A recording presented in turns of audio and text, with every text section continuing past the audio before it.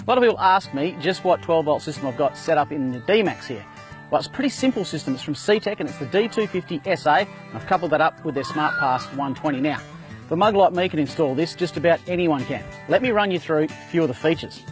First and foremost, it's a really versatile bit of kit. You see, it can charge from your vehicle's alternator, or you can plug it straight into a solar panel because it's got its own built-in solar regulator.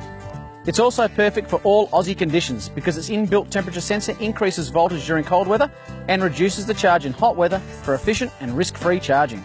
Now, because it's compatible with smart alternators, it means that you can install it in older vehicles or modern vehicles like the D-Max here. It can even deliver 14.7 volts as opposed to 14.4 for AGM batteries.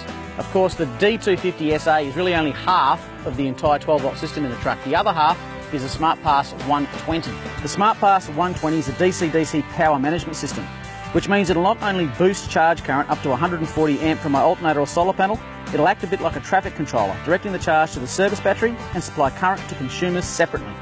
Now look, it even has a start assistance function, which means that if my main starter battery goes flat, I'm still able to start my four-wheel drive.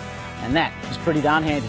The combination of the D250 SA from CTEK as well as the SmartPass 120 also from CTEK means that I've got the ultimate 12-volt setup for bush travel.